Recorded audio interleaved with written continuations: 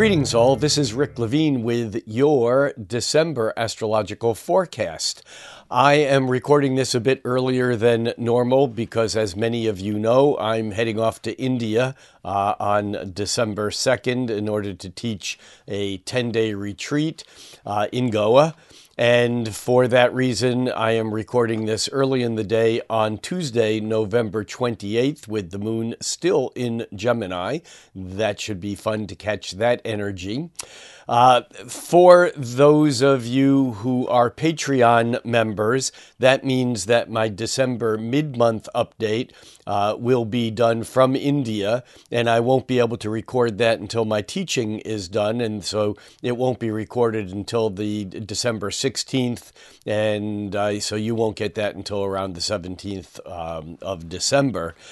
Also, for those of you who are Patreon members, subscribers at the planetary level or higher, I will be hosting a New Year's Eve Zoom party from India, and obviously that'll be on New Year's Eve, and you'll get more information on that. So if you have no New Year's Eve plans and you want to drop by, that should be a bit of fun.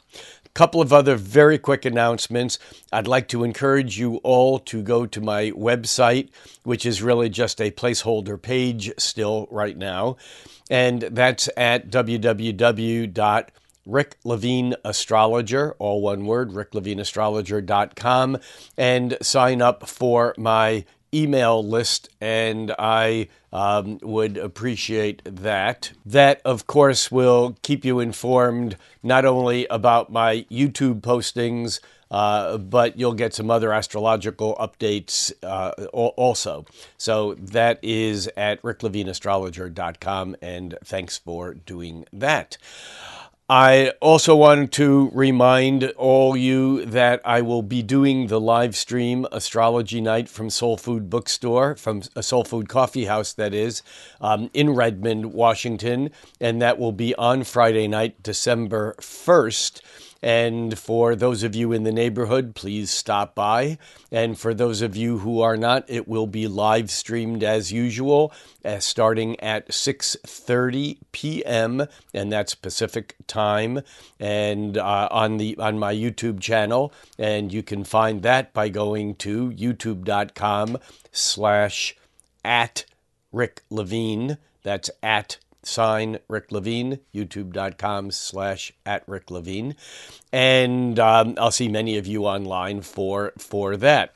One last reminder or announcement, and that is that in February, the weekend of the 9th, 10th, 11th, and 12th, I will be at the Conscious Life Expo at the LAX Hilton in Los Angeles. For those of you who are in that neighborhood, this is an amazing event. It attracts thousands of people. Astrology is a part of a larger scenario of kind of cosmic and new age things. It's a very special event, and I encourage you to look online. I'll have more information on that next month, but I will be there, and I'll be on a couple of panels and doing a workshop and doing a post-conference event on the Monday after. And so that is the Conscious Life Expo in the second weekend of February. And that's pretty much it.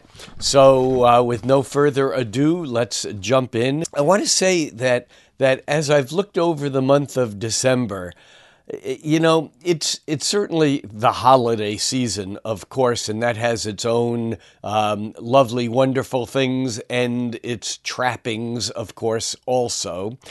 But I think it's important to understand that from an astrological standpoint, there's not a lot new happening.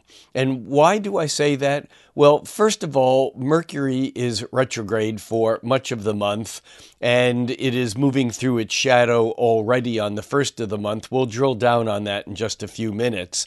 But that kind of sets the tone for this kind of pulling in energy and kind of revisiting some of the recent history that we've had this month. The other thing about the month of December is that we're kind of at the tail end of this rather significant retrograde period that we've been in. You know, all the outer planets go retrograde, many of them for as much as 4 or 5 months during the year, every year. But it's rare for them all to be clustered together, close enough together, that they are all retrograde at the same time. And of course, we have Pluto at the end of Capricorn, almost back to Aquarius. It'll land there back in January. But from that late Capricorn, Aquarius, Pisces, where Saturn and Neptune are, Chiron in Aries, and Jupiter and Uranus are in Taurus, all the outer planets are contained within within the Earth trine, within the Capricorn to Taurus part of the cycle. And for that reason, because the retrograde phenomenon with the outer planets is their relationship with the sun, and for that reason, they've all been retrograde at the same time. Now, they've begun to come out of retrograde already. Pluto was the first of the outer planets to move out of retrograde, followed by Saturn last month at the beginning of November. And now we have in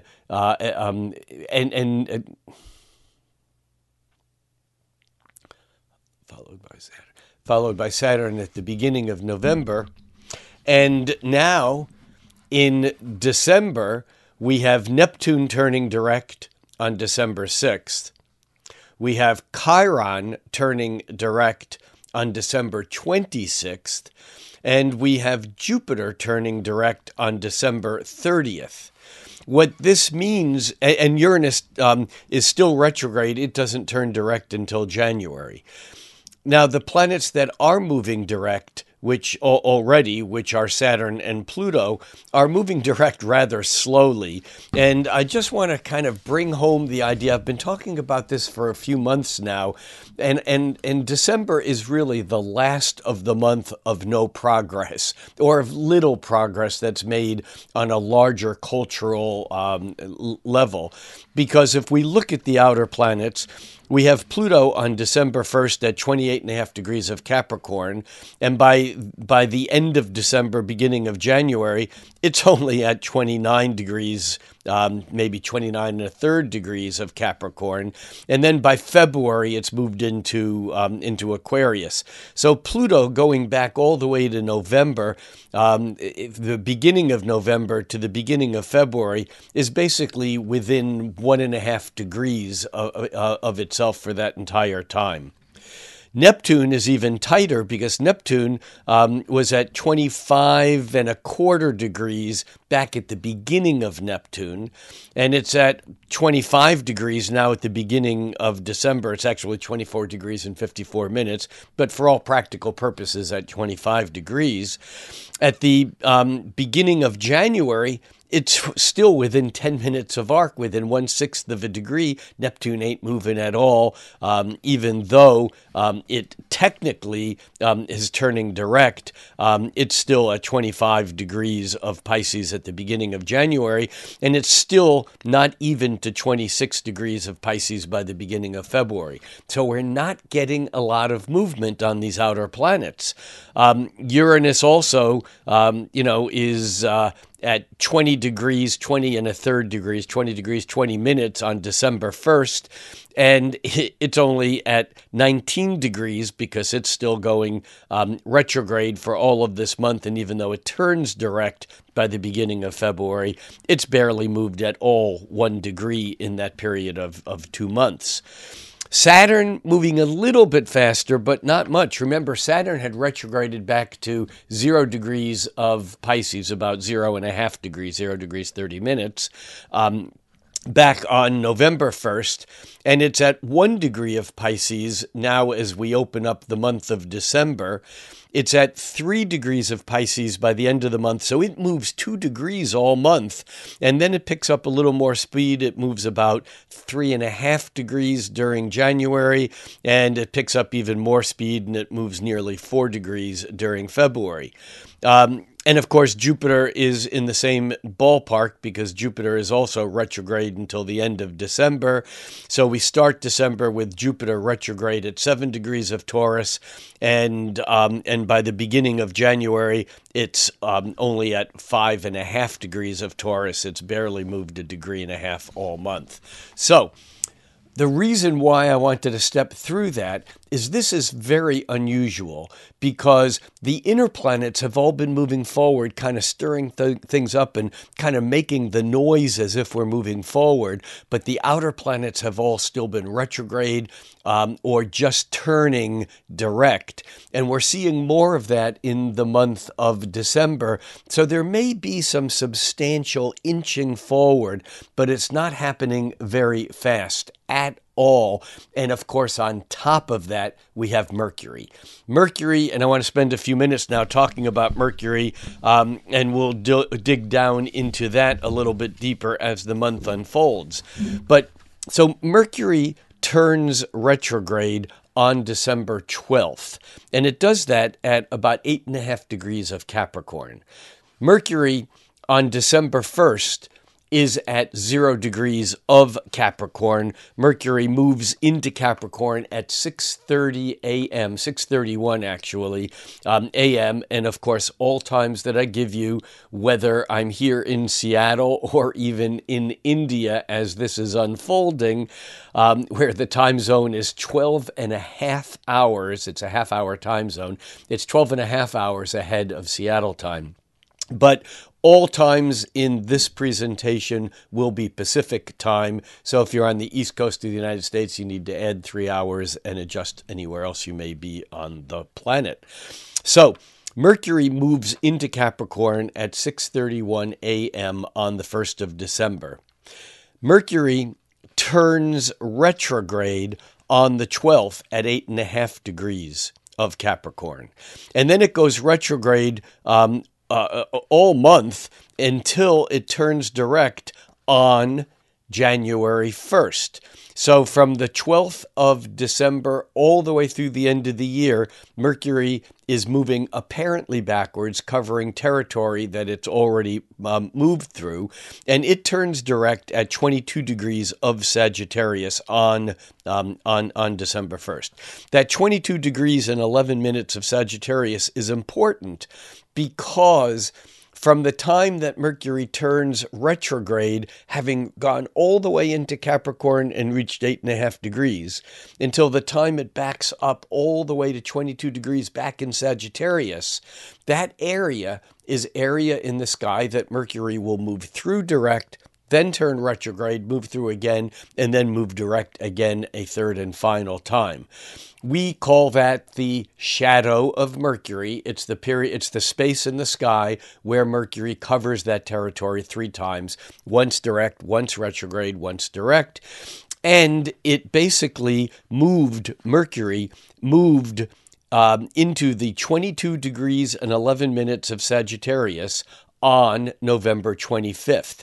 What that means is that as we begin the month, we're already 5 days into Mercury moving through that area of sky that will be repeated, which means that those things which have been intellectually mercurially influenced over the first few days, prior to the first few days of the month of December, and certainly for the first couple of weeks of December until Mercury turns direct on December 12th, that all of those events are not a done deal. They're basically setting up that which will then be revisited when Mercury turns retrograde, and then revisited a third and final time when it goes direct. So here's the important things to understand. Mercury entered its shadow at 22 degrees and 11 minutes of Sagittarius on November 25th. Mercury moved into Capricorn on December 1st, or I should say moves into Capricorn on December 1st, because that's still a few days ahead of when I'm recording this. Mercury turns retrograde on December 12th at about 8.5 degrees of Capricorn.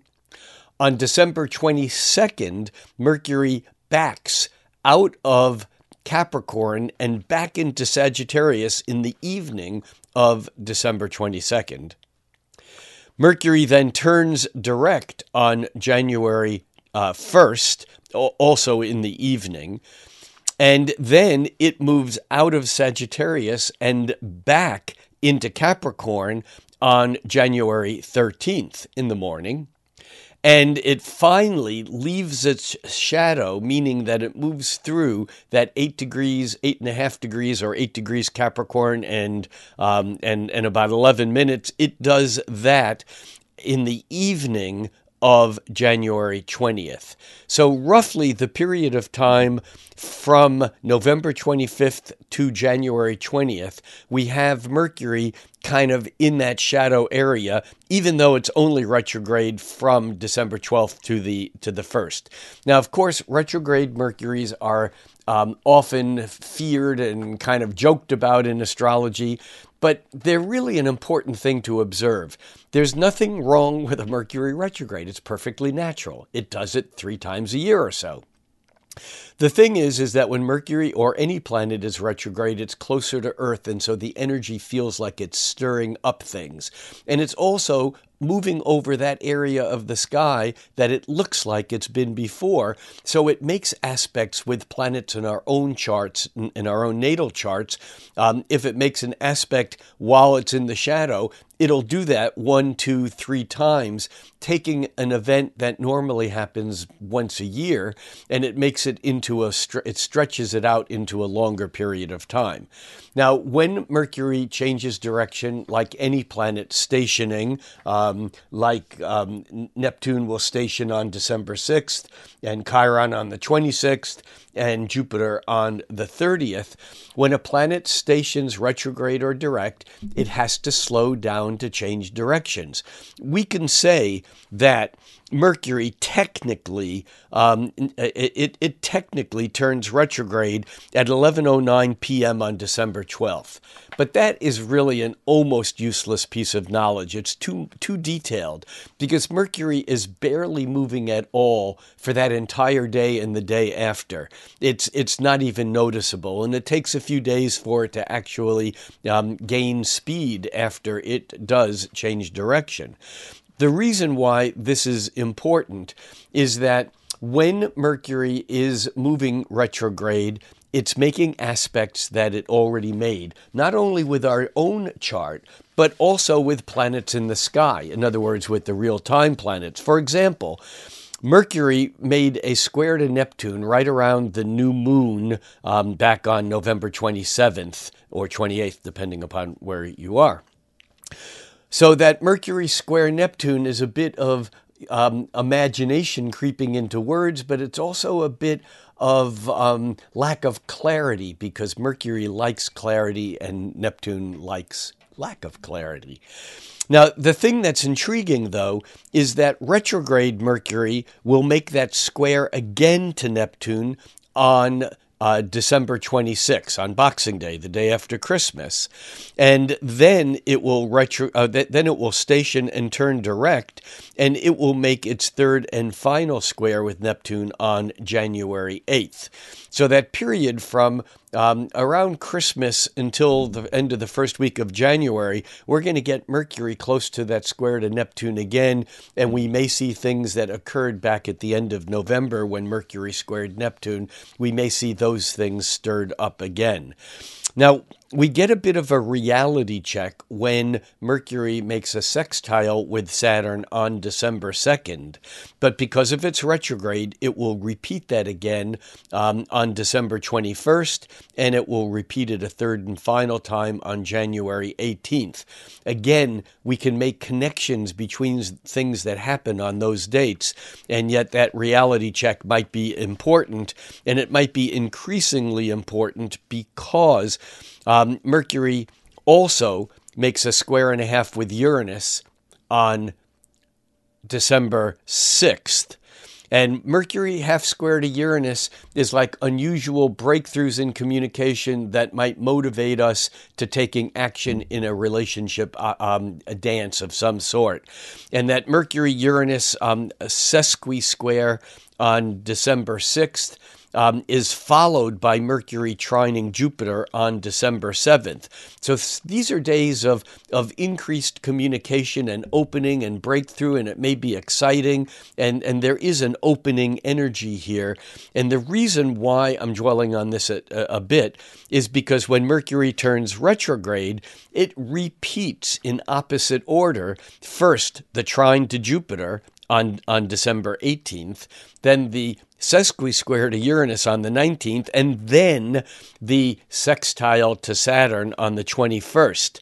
And this is important because this begins with the big idea, Jupiter, and then it has a bit of a breakthrough and motivational piece on the 19th, and then there's the reality check on the 21st.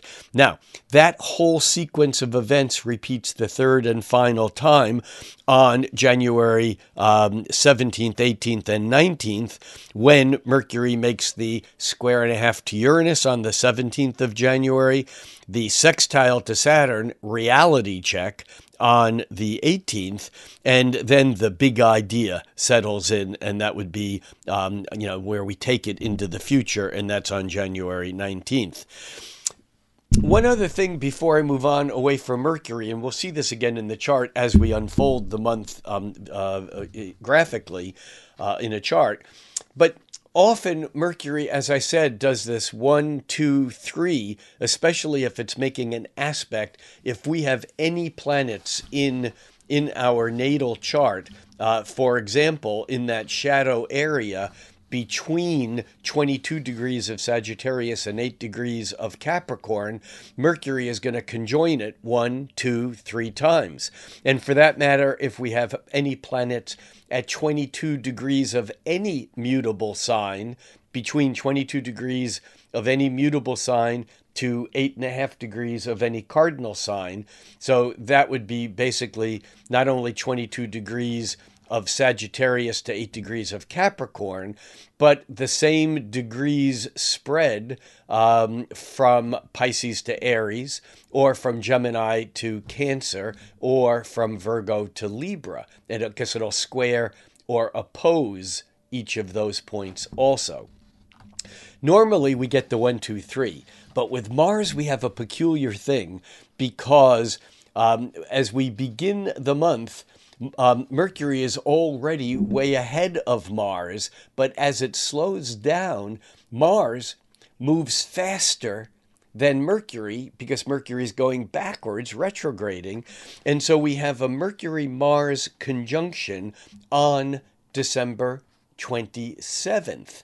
And normally that conjunction happens just once every time Mercury catches up to Mars, but this time it's going to happen on the 27th, but then as Mercury turns direct, it quickly picks up speed, and we get a repeat of that a month later on January 27th. Now, what do all these mean? All these things mean that when we get these repeat things, it's the event that might feel like it's done, like whatever the misleading or imaginative thing or the communication issues that came up either individually or globally, socially, politically. For example, when Mercury was squaring Neptune around the new moon, the end of November, that is not quite finished. It's going to come back again and again, December 26th and January 8th. And so it's important to understand the function of how Mercury retrograde stretches out events that normally occur at a moment, but instead now occur over a longer period of time. So, having said that, let's move into the day by day through January, and let's see if we can get through this effectively and efficiently. we are looking at the chart for December 1st. And again, this is a noon chart for Redmond, Washington, or Seattle, but just outside of Redmond is just outside of Seattle. And so this is a chart without any horizon, because the horizon is dependent upon your locality. Wherever you are adjusted for time zone at noon Pacific time, that would mean that the moon has just moved into Leo.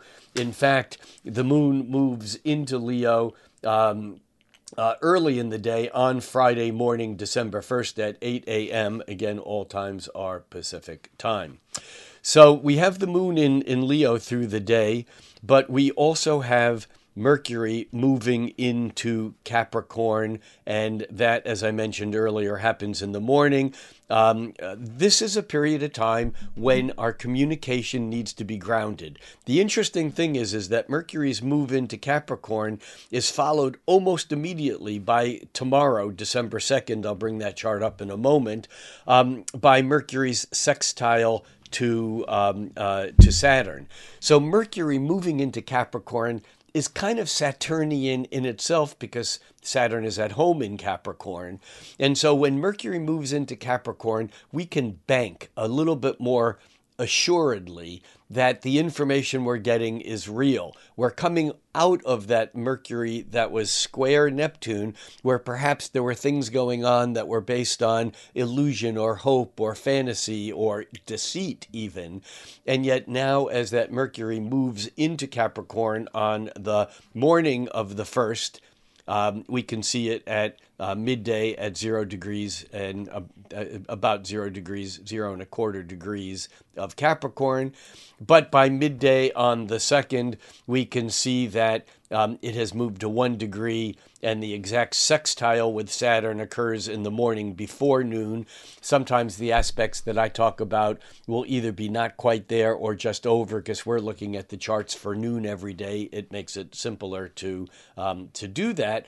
But it's important to understand that Mercury sextile to Saturn, that will begin to feel on December 1st. On the 2nd, we will know that it's there, and this is about following the rules, about speaking the truth, about having integrity, and so I think that this can be a very important day for communication. A couple of days.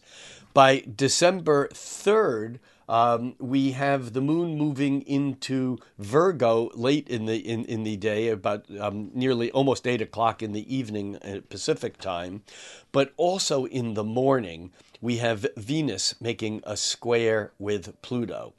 Now, I want you to remember that we've had other planets making squares with Pluto, and they have not been easy. In fact, going back to the beginning of October, when we had Mars squaring Pluto, that was the eruption of the crisis that has unfolded in Israel between the Israeli government and Hamas. And so and we've had a period of time where toward the end of November, where we had where we had sextiles between the Sun and Mars to Pluto. And although that bit larger energy hasn't gone away, to many people, it's felt like there's been some progress made with ceasefire or release of hostages and so on. I'm not going to comment any more deeply on this at this point in time, but I just want to note that on December 3rd, Venus is making an exact square to Pluto again. And so we may see another round on that December 1st, 2nd, and 3rd that builds to perfection on the morning of the 3rd. We may see some of that energy kind of take a different direction again, or some deeper energy coming out. Before we leave December 3rd, we also need to note that Mars is making an exact quincunx with Jupiter the same day, not until the afternoon exact.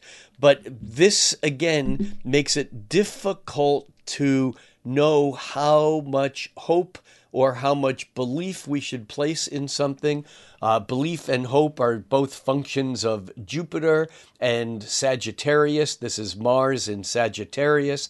There's that sense that we have some optimism, but Jupiter in Taurus is moving a little bit slower. I think we still need to be convinced. Stuff is coming out here. It's not an easy energy, but I think it may reveal another round of events that are fitting into this larger scenario that is unfolding. And we also note that Venus, as it makes its square to Pluto exact on the 3rd, by the 4th, Venus actually enters Scorpio. And, we've had this intense Scorpio energy, but now Mars and the Sun have moved out of Scorpio into Sagittarius. In fact, we had, for most of November, we had Mercury moving through Sagittarius too. Now Mercury has moved into Capricorn, where it's more serious, but and the Sun and Mars in Sagittarius are more flagrantly optimistic and hopeful and looking for the greater adventure. But something is lagging now, and that is the aesthetic sense. That is our sense of values, our belief. Venus moving through, Venus moving through Scorpio. Venus will be in Scorpio all month, and in fact, Venus actually, not all month because it moves into Sagittarius at the very end of the month. Venus actually moves into Sagittarius on December 29th. But for all practical purposes, we're more serious about what we love, about what we like, about what we're attached to this month than we may be at other times. And we'll begin to feel that as Venus moves into Scorpio on the 4th. On the 5th, we still have the moon moving. The moon moved into Virgo Sunday evening. I think I mentioned that earlier. And it stays in Virgo until Wednesday the 6th. On the 5th, we have, with the moon still moving through Virgo, and in fact, the moon will make a trine to Uranus on the 5th, but on December 5th, this is a Tuesday, Venus now, having entered into Scorpio, water sign, is picking up a trine with Saturn at 1 degree, 1.5 degrees now almost of Pisces. And so, again, we get this kind of settling of making it real. There's a real fundamental return to integrity, and we may see some very serious negotiation unfolding here, although it's not without its difficulties. Why do I say that? Because also on December 5th, we have the Sun making a half square with Pluto.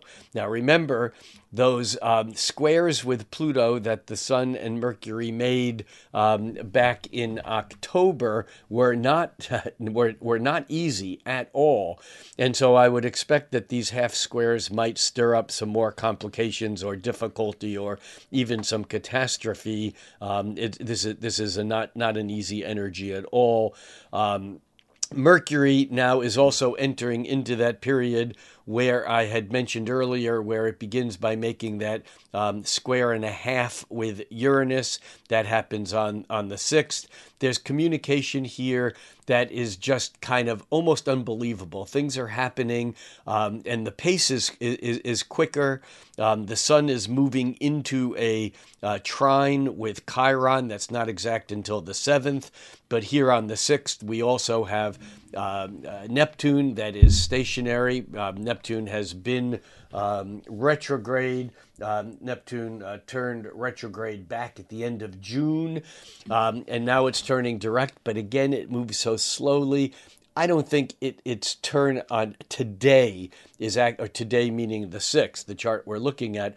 I don't think this is going to be an incredibly potent thing itself, but the fact that at the same time we have the Mercury making the square and a half with Uranus and the Sun coming into trining Chiron, and Mercury, which is also slowing down and getting ready to turn retrograde, is making that trine to Jupiter. I think words here can magnify things that can be overly hopeful.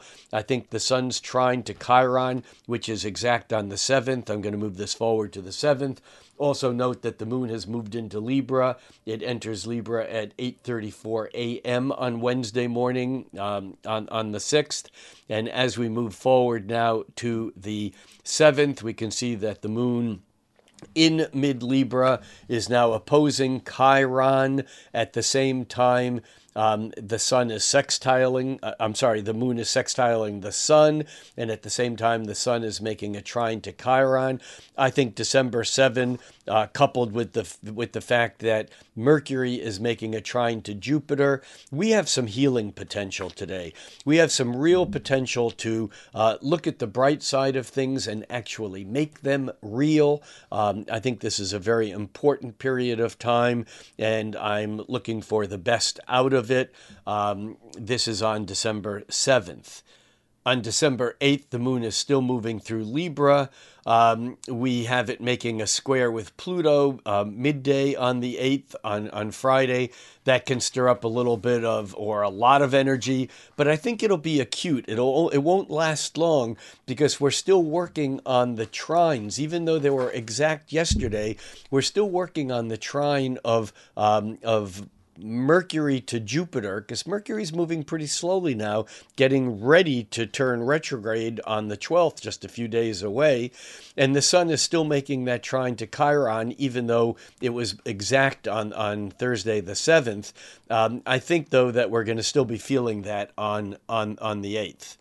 We have the moon also moving on the 8th later in the evening into Scorpio at 7:34 p.m. so that by midday on the 9th, we can see that the moon is actually lining up with Venus in Scorpio and opposing Jupiter. We have Venus coming into an opposition with Jupiter. That's exact this evening at about 7:34. And we also have on the 9th, we're still seeing the residual energy of those trines of both Mercury to Jupiter and the sun to Chiron. I still think we can get some healing energy out of this. And I think Venus' opposition to Jupiter might encourage us to maybe put sugar coating around whatever it is that we're seeing. It may be that things can be, it's like something too sweet is not good. Matter of fact, too much sugar is toxic. And so I think we have to be careful about overindulgence or about over hoping. Is that a word? About putting too much hope or too much attention. I mean, it's always good to focus on the positive potential, because where our attention goes, that's where energy flows. And so I'm not saying that we should be negative. I'm saying that we should be aware of where we're living under the influence, like driving under the influence. And the influence is the tyranny of hope, of like, oh, I hope it'll get better, and therefore I don't need to do anything today. No, we still need to do things today. We still need to work. We still need to do whatever we can to make it real. Mercury still slowing down, is also slowing down enough that Venus is moving faster than Mercury, and Venus moves into the trine the sextile to Mercury, and that's exact on the 11th. We have the moon moving through Scorpio, it opposing Uranus midday on the 10th. And by the time we get to the 11th, Venus has already moved through that sextile to Mercury. And I stumbled over it because normally we say Mercury sextiles Venus because the faster moving planet acts on the slower moving planet. But right now, Venus is moving faster than Mercury. And so we have that energy. Again, this is communication in a fashion of saying things that are easier to say now. And we have to be careful because we can say things that are so easy to say that maybe once we say them, we can't take them back, and then the reality sets in. And also on the 11th, part of that reality is the sun is making a quincunx with Uranus. And here again, it's we can say things that sound so sweet and so simple and so pure, and yet there's another level that sinks in that makes that quincunx kind of like abruptly change something. It's we can mean something very sweet, and yet it can come out mean, even though we didn't mean to be mean.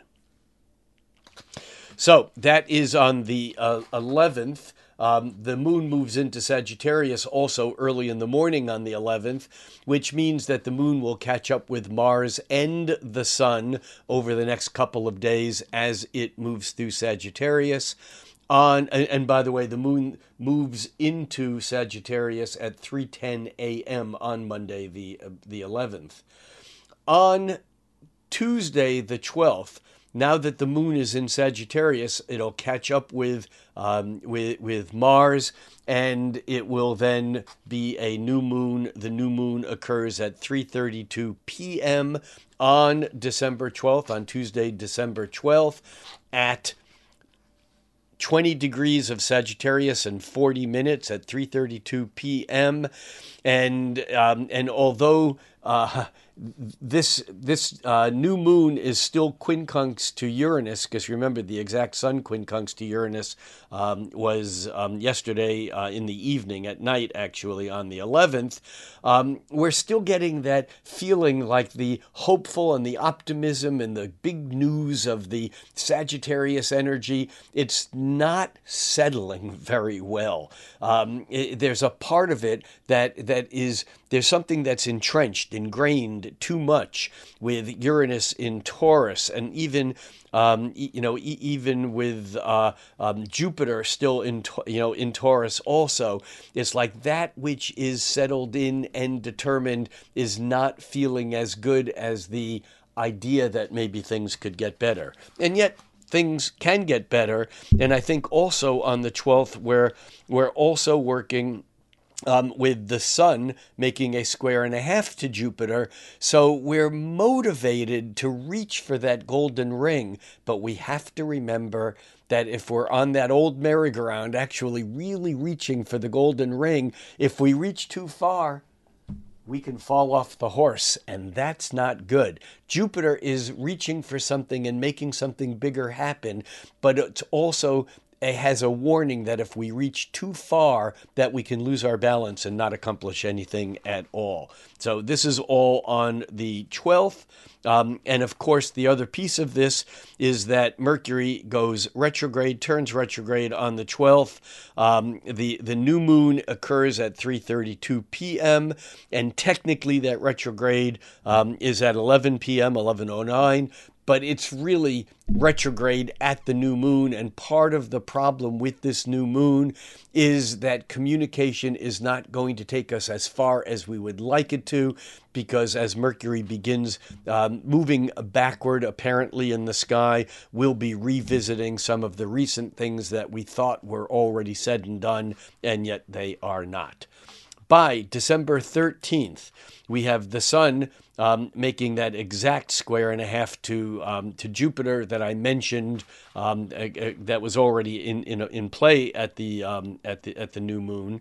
But I think again here the tendency is to want to exaggerate, and we also have today, and that exaggeration can get us into trouble, because we also have today Mars making that exact half square with Pluto.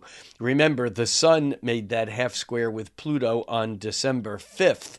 And so again, we're getting that deeper, uncomfortable energy, the conflict, the eruption of the difficulties from power struggles that are coming out. And this is Wednesday the 13th.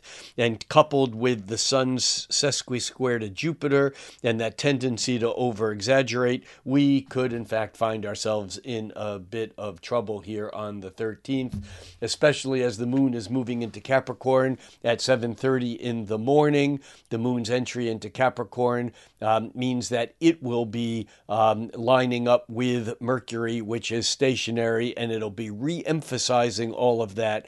But, Mercury is backing into that trine to Jupiter that it already had. Mercury had the trine to Jupiter on December 7th, and as I mentioned before we began looking at charts, Mercury trines Jupiter on December 7th, but then on the retrograde, it'll do it again on the 18th.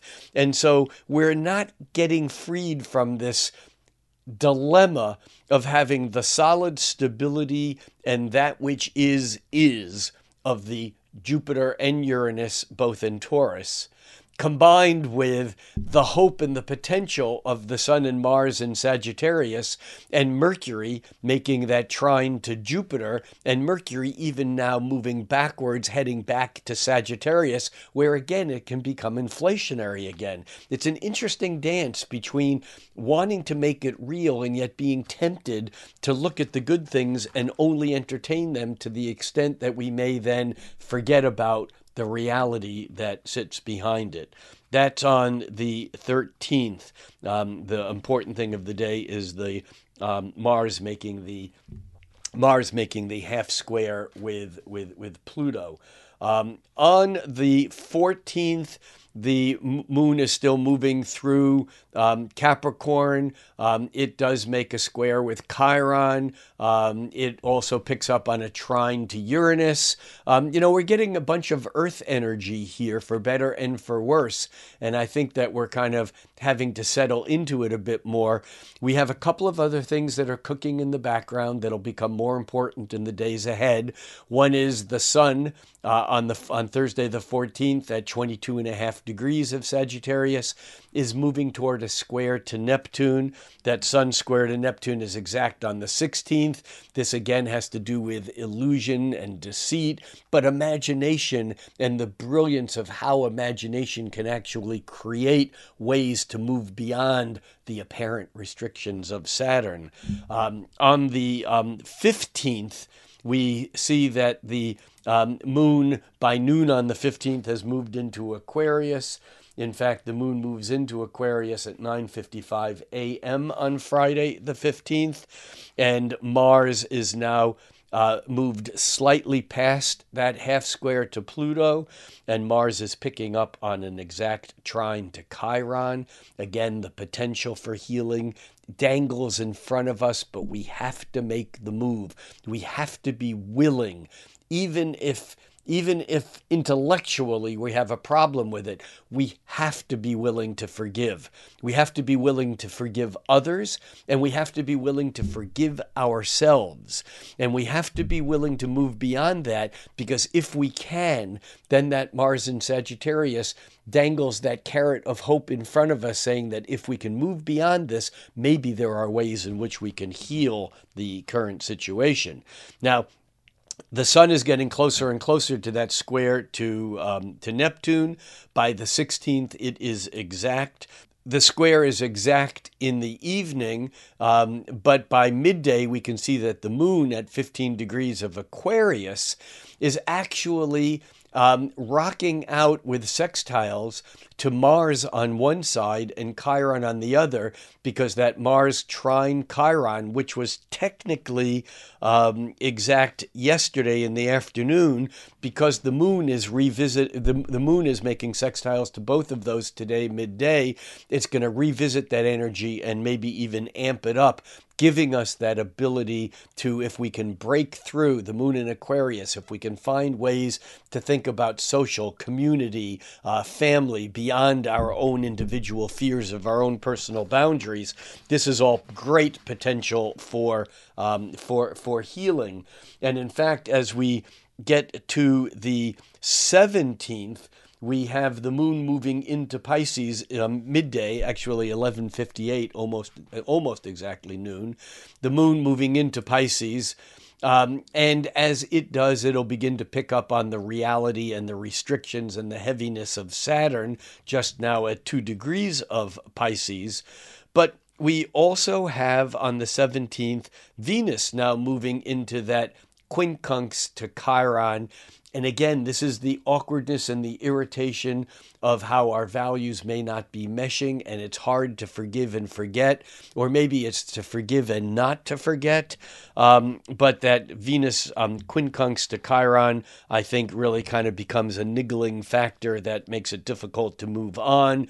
Nevertheless, there still is good news, because remember, we're back to that Mercury, which is now retrograding. We talked about Mercury's retrograde to Jupiter back on the 7th, and now retrograde Mercury is backing into its trine again on the 18th to Jupiter. We see the moon moving through Pisces, but we have this hope that it's like the hope doesn't go away even when things are difficult. It's really kind of an interesting dilemma, a dilemma simply being pulled in two different directions to truth, which is sometimes, which should be always irresolvable. But our resolution here goes back to Jupiter. It goes back to even the Mars and the Sun in Sagittarius. It goes to the hope. It goes to now even the moon in Pisces moving toward its conjunction to Neptune. It has to do with how we can dissolve the boundaries that we thought were so important, and they may have been, but we need to dissolve boundaries to make things, all boundaries are temporary, and we have to figure out ways to, while the moon is moving through Pisces, and even part of the larger picture of Saturn being in Pisces for a couple of years, we have to learn how to make boundaries as they soften and as they shift. So that is the 18th, and we get that Mercury trine Jupiter exact again early in the morning. On the 19th, we have the moon moving into Aries. That occurs just after noon. So if we're looking at the chart on the 19th, we still see the moon in Pisces, but the moon does move into Aries at 2:46 p.m. on the 19th. And we also have Mercury now retrograding back into the sesquisquare to Jupiter. That's reminiscent of the Mercury sesquisquare Uranus. It was trine Jupiter, sesquisquare Uranus. Both are expansive, but the sesquisquare to Uranus is a bit more abrupt. We also have on the 20th, we have the moon now in Aries, moving toward its conjunction with Chiron, but we also have Venus now making that half square with Mercury. I mentioned this earlier before the charts are up, but this is kind of strange because Venus is moving faster than Mercury. And so Venus moves through that. It's exact early in the morning on Wednesday the 20th. We have the moon continuing to move through Aries. We also have Venus coming into an opposition with Uranus. That's exact today on the 20th. That's not exact until 11:04 p.m. That's again Pacific time. So that actually means that it would be very early in the morning on the 21st on the East Coast. But that Venus opposing Uranus can be very exciting on one hand, and it can also be a bit disruptive. Because when Venus opposes Uranus, we're ready to reach outside the box. We're attracted to those things. Venus is in Scorpio. We're only attracted to things that have deep and powerful personal meaning now.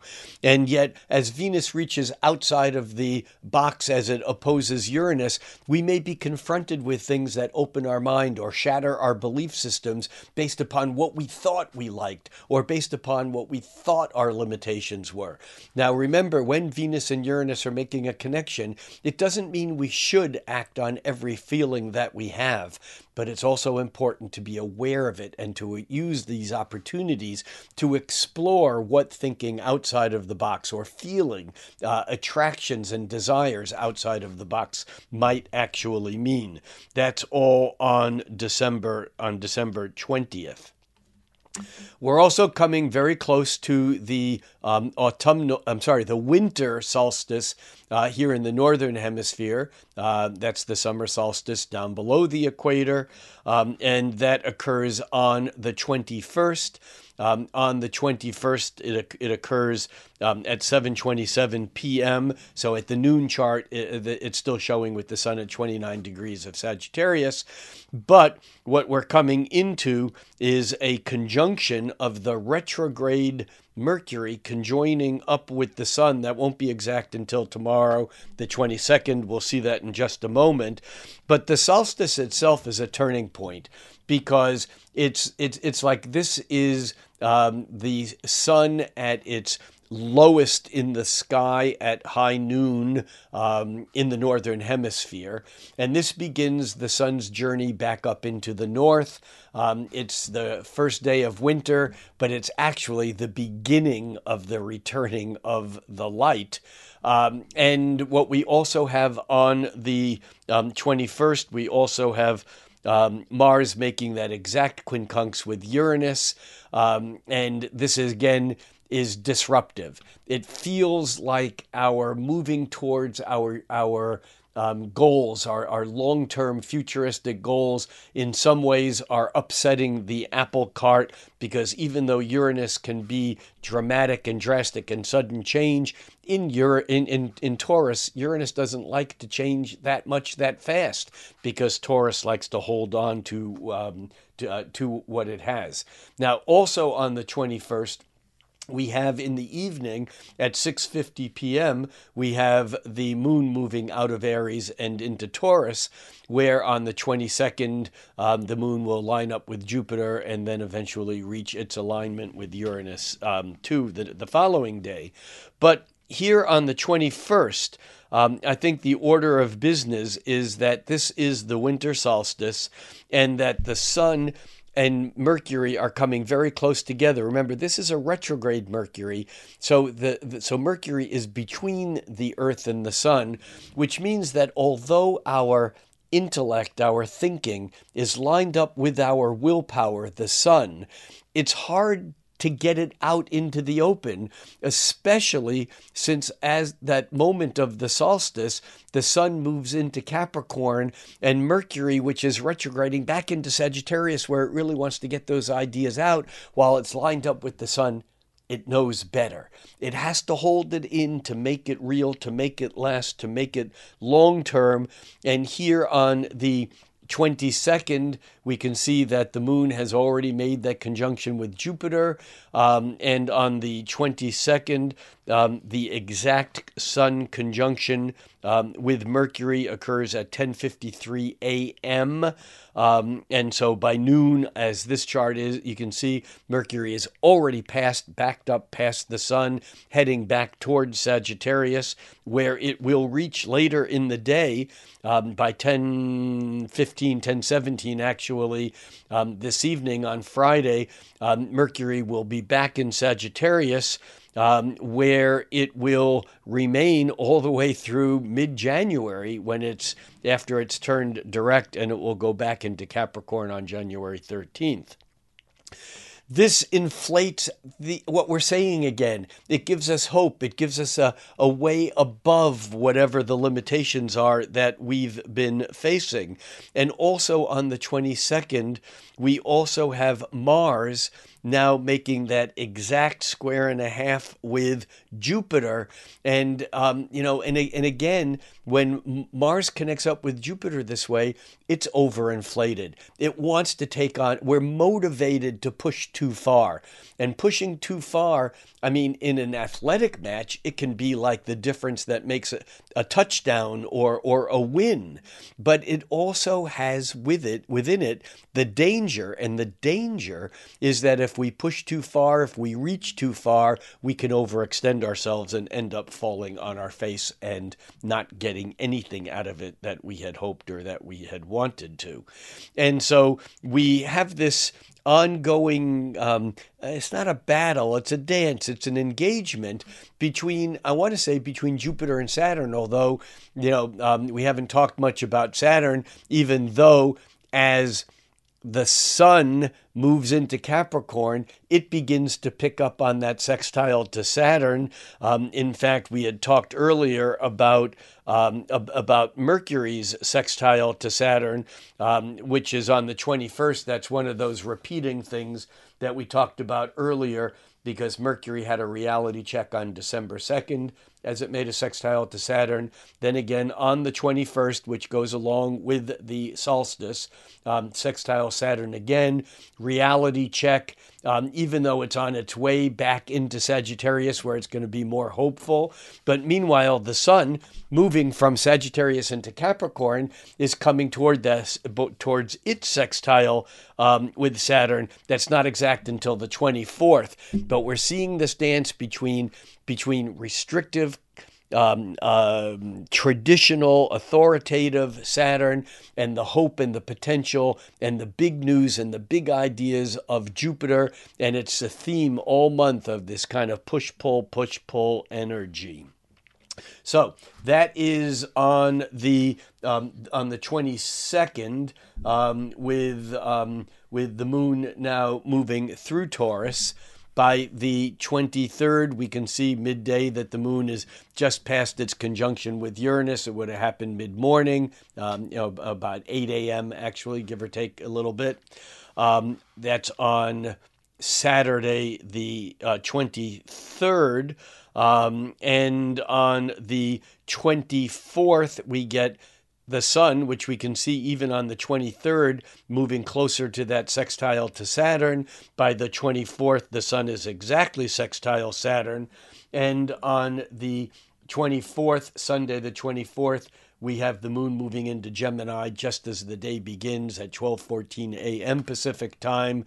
And so we're getting the heaviness, the weight of the sun in Capricorn, sextiling its ruling planet in Pisces, Saturn. And at the same time, we're still thinking that we can think our way out of this because the moon moves into Gemini, and we may be a little bit separated or detached from the weight. Maybe for many people, it may be the celebration of the Christmas holiday, but it can be a number of different things. But our minds are really working and traveling as the moon is now moving through Gemini on the 24th. And also notice how close Venus is in its trine to Neptune. It's exact on Christmas, on the 25th. And the trine between Venus and Neptune is a lovely, wonderful, beautiful trine that can create its own bit of trouble.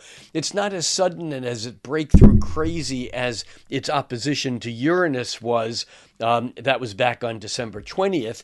Its trine to Neptune is dreamy. It's beautiful. We see beauty in everything and anything, even when it's not there. We have the moon moving through its opposition to Mars and Mercury as the moon in Gemini moves towards the full moon. That full moon is exact in the afternoon of the 26th on Tuesday. We'll get there in a moment. But here on the 25th, that Venus trine Neptune is, I think, the most important thing in the sky, because we can just zone out on what it is that's lovely. We do have, however, retrograde Mercury still backing into its square to Neptune. And remember, that was the one that was exact around the new moon. It was exact on November 27th. And now approaching the full moon, Mercury again is square Neptune. So Neptune is in the high focus here. On one hand, what we're saying is not necessarily accurate. We're telling good stories. But we're loving it because Venus's trine to Neptune is putting this gloss of sugar plum fairies dancing in our dreams. Even if we're talking about them, we know it's not true, but it doesn't matter. On some level, that moon in Gemini is allowing us to hold these two different positions, knowing that only half of them are true. Very strong, very powerful couple days here. And as we move to the 26th, we see that the moon has moved into Cancer. The moon enters Cancer in the morning at 7:15 a.m. on Tuesday, the 26th. And also, we have the sun making its the sun making its square and a half to Uranus. And intriguingly enough, this is right approaching the full moon. The moon moves into Cancer. At what time did I say? The moon moves into Cancer at 7:15 a.m. and it's full at 4:33 p.m. So it all happens pretty quickly. And in the midst of all of that, as the moon is moving into Cancer, it is also applying to a half square to Uranus, while the sun is making a square and a half to Uranus. And so it's interesting that both of those are occurring, which means that this full moon is actually creating an opposition that Uranus is stimulating from that point of Thor. That's half square one side of the opposition of the moon to the sun and square and a half to the other. So we can expect some sudden disruptions and some craziness, some things that we didn't expect. And yet at the same time, the Jupiter is still being trined by the sun because the sun is coming into the trine to Jupiter, and the moon is also coming into the sextile to Jupiter. And so we get this full moon that has Uranus at the point of Thor, disrupting the energy of the full moon. We have Jupiter at the point of Thales, making a sextile to the lunar side of the opposition and a trine to the solar side of the opposition. And we also have Saturn making a sextile to the sun side and a trine to the moon side. You know, we have Saturn coming into a sextile to Jupiter. That's not exact until next month. But the Saturn sextile Jupiter is still like 2.5 degrees away from being exact, even though Saturn is moving direct toward it. And we can see that at this full moon, we're getting kind of this sextile bowl from the sun to Saturn to Jupiter back to the moon. And I think this should help ease the energy a bit, even though Mercury is squaring Neptune and Mars is coming into a square to Neptune. And I think that can be a little bit more disruptive, and we'll get there in a moment. There's a very powerful full moon. I mean, the full moon in Cancer wants us to protect our security and stay home. The full moon, actually, as it moves into Cancer on the 26th, trining Saturn, it's the reality of knowing what our boundaries are, and it's the self and the internal and the family and the feelings, the moon in Cancer, being opposed by what's out there, the structures in the Saturnian world. And with Saturn at that point of Thales, I think that this is a pretty stable time, and yet we have to be careful about acting on things that are not truths. That's the Mercury squaring Neptune and Mars coming into the square to Neptune, and the Uranus still creating a bit of that disruption, all on the 26th. On the 26th, we also have Chiron, which is stationary direct. Remember, Chiron had turned retrograde back at the end of July. It's now stationary. It's not moving very fast. In fact, it's not moving at all right now. It'll take a while for it to pick up speed, but it just again emphasizes how important these days are around Christmas, especially as the sun continues to move into that trine to Jupiter that is exact on the 27th. And we can see here on the 27th, midday, that the sun is very close to making that trine to Jupiter. It's technically exact at 7:28 in the morning, but this will be with us all day and even for a day or two. And on top of that, we now have Mars moving faster than Mercury, catching up to Mercury being moving retrograde, and we have a Mercury conjoined Mars, and so we can here speak with a bit more anger than we intend.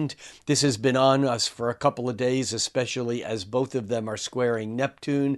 These are words that can incite someone either to conflict or to peace. But they can be misleading in either case.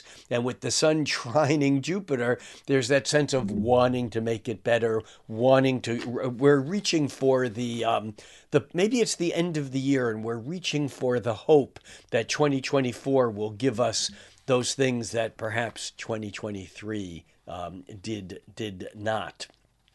That's on the 27th. On the 28th, we have the moon moving out of Cancer a little bit later in the day into Leo at 4:23 p.m. And also on the 28th, prior to the moon changing signs, the moon is going to make a grand water trine as it picks up on first a trine to Neptune before noon, and then just after noon it'll pick up on that again, that's Pacific time, and then just after noon it'll pick up on the trine to Venus. Even though Venus has passed its exact trine to Neptune, remember that Venus-Neptune trine occurred on the 25th. By the 28th, as the moon is moving through those 2 points, it's going to re-emphasize that, and the moon will also move through its opposition to Pluto just afternoon before changing signs on Thursday before moving into Leo. And that, again, that movement into Leo is 4:23 p.m. And I think that kind of frees up the energy. It shifts things and it moves things around so that I think that by the time, even though we have Venus making a sextile with Pluto as the moon is changing signs still just before the moon changes signs into Leo. We have Venus at the point of Thales of the moon's opposition to Pluto. And I think this is a sweet energy, but we still got to be careful about deceit, about lying, about misleading, about using our imagination to change the name of the game in a way that it's not quite for real, as Mercury and Mars are both squaring Neptune. This is all on the 28th. Also, we can see that Venus at the very, very end of Scorpio, by the 29th, actually just moments after noon, at 12:30, it moves into Sagittarius, but here it still shows at 29 degrees and just 29:59 minutes of Scorpio, and this is also a huge shift, because when Venus moves into Sagittarius, again, our hopes are elevated. And now for a brief moment of time, we have Venus and Mars and retrograde Mercury having backed into Sagittarius. And even though we're dealing with reality, we have our hopes that are really, really up there and out there. And I think that all of this is significant. It's all important. That's on the 29th. On the 29th, also, Venus makes a square and a half to Chiron.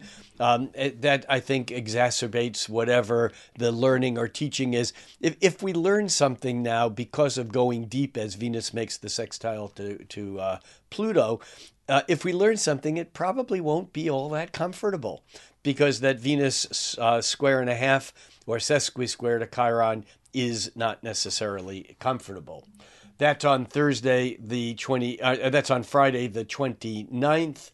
And by the 30th, we can see that the moon is still in Leo. It's picking up by mid-afternoon trines to Mercury and Mars, and you can see that by the 30th, Mars is the distance between Mercury and Mars is increasing, but it's Mars that's moving fast away from Sagittarius toward Capricorn, and Mercury moving backwards deeper into Sagittarius realms.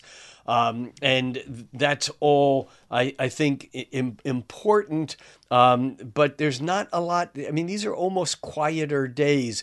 Venus also, as it moves into Sagittarius, is picking up on that square to Saturn, even though that square is not exact until January. I think it becomes exact on January 1st.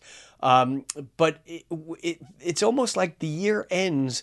There's a sense of hope, but there's also a sense of real seriousness as Venus squares Saturn.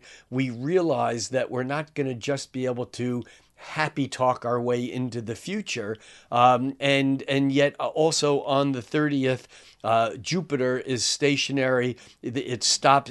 Jupiter had turned retrograde back on September 4th, and now Jupiter turns direct on this next to last day of the month on December 30th. And it'll take a bit of time for it to get going, but by January, we have all the outer planets except for Uranus now moving direct. Uranus, of course, turns direct on January 26th, but we still have Mercury retrograde, and it's important to understand that as we step into 2024, we're not convinced that it's going to get better or change really quickly. And on some levels, we're right. But the deeper change is there. And in fact, the moon moves into Virgo early in the morning on Sunday, the 31st. And as it does, the moon, it moves into Virgo at 3:53 a.m. Pacific time on December 31st on Sunday. But as it does, it will immediately pick up on that square to Venus and the opposition to Saturn. And also, as the moon is opposing Saturn, it's going to also pick up on a trine to Jupiter. Again, for the last time of 2023, kind of highlighting this dance between having to deal with reality, constriction, fundamentalism, tradition, holding things as they are, the status quo, all Saturn, and Jupiter in Taurus now turning direct, beginning to move forward again, but not very fast. Jupiter will get its own as it continues to move through Taurus. Jupiter will, in fact, day by day gain speed. And as I had mentioned earlier, by the end of the month, Jupiter is at 7.5, at the end of January, Jupiter's at 7.25 degrees of Taurus. By the end of February, it's at 11 degrees of Taurus. By the end of March, it's at 17 degrees of Taurus. And by the end of May, it's in Gemini. And so we're going to see some really potent, powerful movement because we'll have all the outer planets moving direct, and even Mercury, which will turn direct, as I had mentioned earlier. Mercury turns direct in mid-January. Actually, it turns direct on January, on January 1st, it turns direct. So it's the month of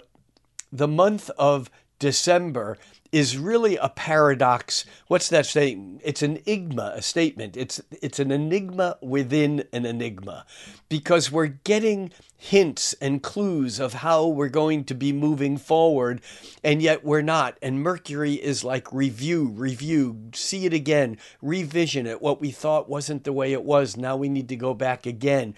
We need to reconsider. We need to all the RE words with Mercury covering recovering old information, revisiting old places, reminiscing, remembering. All these are Mercury retrograde words. And yet 2024 begins with Mercury turning direct on the first of the year, and it's like, I think 2024 is a launch pad year. And again, I will talk more about an overview of 2024 when I do the January forecast that I will be doing from India. December is a crazy month, and it's a rock and roll month, and yet I think we have to keep in mind the sense of patience in dealing with issues that we know we can see what it is that's going on. It almost feels like we know that the truth has to come out. We know that things are going to make sense, and yet they don't. And they take time. And that's frustrating as hell. And I think that acting out of frustration is the worst thing that we can do. I think it's really important to keep our eyes on the distant goal while doing what we can day by day by day to make the lives of those around us better, one at a time. It's, as Jung would have said, the salvation of the world is not going to happen by people making treaties and global politics. Ultimately, the salvation of the world depends upon the salvation and the awareness of each individual living within the world. It's up to each of us to do our shadow work and to then change our immediate surroundings by acting in ways that come from compassion, from kindness, from awareness, and from our heart. So I say to all of you, as we move into this season of the end of the year, the ultimate month of 2023, the tinglings and tastings of what may be around the corner in 2024, to, yes, as always, think cosmically, but act locally. I'm Rick Levine, and may peace be with all of us.